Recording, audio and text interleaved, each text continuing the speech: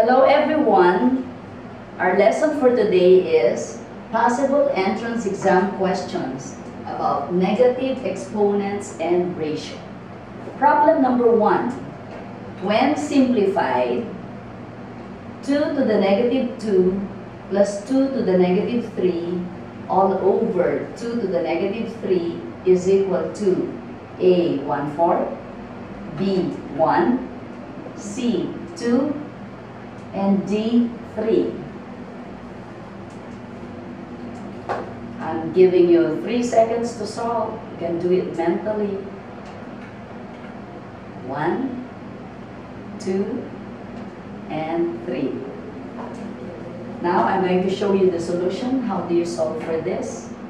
Solution number 1, one way of solving it, in other words, is this is equal to 2 to the negative 2 all over 2 to the negative 3 plus 2 to the negative 3 all over 2 to the negative 3.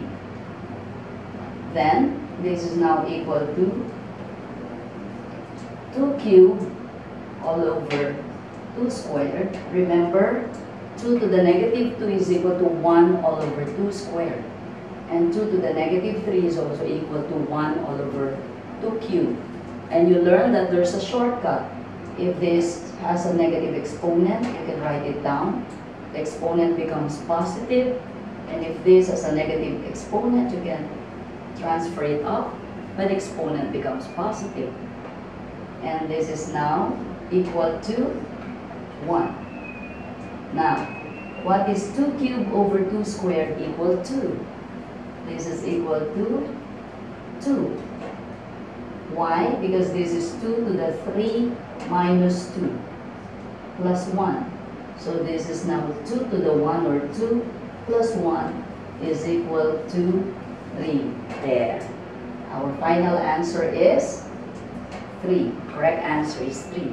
Now, let's move on to problem number 2. What is the ratio of 4 over 15 to 4 over 5? A. 1 over 15, B. 4, C. 1/4, and D. 1/3. You have 3 seconds to solve. 1, 2, and 3. Okay. So, this is how you solve this. This involves ratio, and you know that ratio is just all over. So we can write this as 4 over 15 all over 4 over 5. Now, from here, how do you divide fractions? You multiply the numerator and the reciprocal, or the inverse, the multiplicative inverse of the denominator. There. So, numerator times the reciprocal or multiplicative inverse of the denominator. From here, you see that 4 cancels with 4. When you're canceling, it means you're getting 1 as an answer. And what else? 5 cancels with 15. The greatest common factor is 5, so you divide both by 5. 5 over 5 is 1, and 15 divided by 5 is 3.